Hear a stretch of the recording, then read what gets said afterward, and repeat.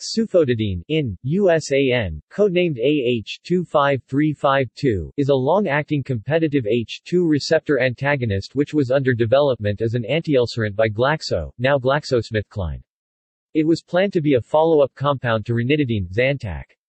When taken in doses of 600 mg twice daily, it induced virtually 24-hour gastric acidity, thus closely resembling the anti-secretory effect of the proton pump inhibitor omeprazole. Its development was terminated in 1989 from Phase 3 clinical trials based on the appearance of carcinoid tumors in long-term toxicity testing in rodents. Synthesis. See also: